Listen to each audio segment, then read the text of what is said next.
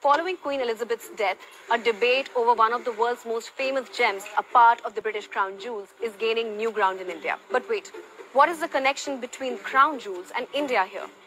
It's about the Koh-I-Noor diamond, one of the largest cut diamonds in the world, believed to have been mined in India thousands of years ago. The 105-carat rock is set in the Queen's crown.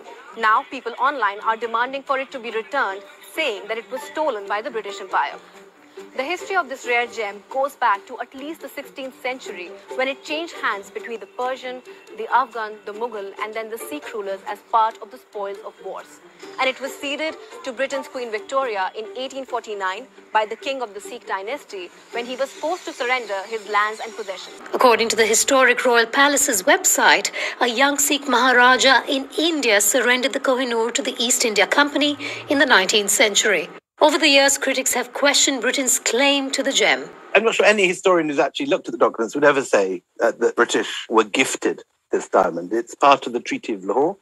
In 1849, Duleep Singh was forced to hand it over, having been defeated at the end of the Sikh Wars. Following Queen Elizabeth II's death last Thursday, some Indians have renewed calls for Britain to return the prized gem.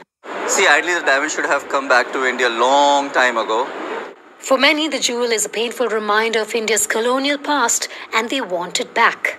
India has reportedly demanded the Koh-I-Noor back on multiple occasions. David Cameron, the former Prime Minister of the United Kingdom, rejected the calls for the return twice, saying that if they meet all such demands, eventually the British Museum will be empty. Many Indians see the Koh-I-Noor studded crown as a symbol of the plunder and imperialism of the British Empire, and believe that it should be returned as atonement for its bloody history in the country.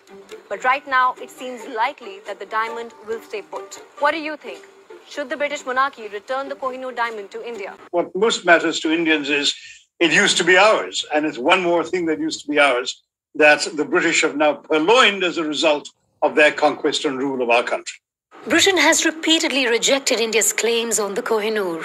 Over the years, it has made its intention to keep the gem clear. If you say yes to one, you suddenly find the British Museum would be emptied. And I know there's also a great argument about the original provenance of the Koh-I-Noor diamond. And so I think, I'm afraid to say, to disappoint all of viewers, I'm afraid it's going to have to stay put. According to some historians, there is no legal ground for restitution. But on moral grounds, they say India does make a strong case. The very fact that an Indian artifact is sitting in the Tower of London, in the Queen Mother's tiara, a place where it emphatically does not belong, is a reminder of how it got there. And I think, in a sense, it's literally a criminal advertising the proceeds of his crime. With the new monarch and government, it remains to be seen whether Britain will seek to make amends for its colonial past.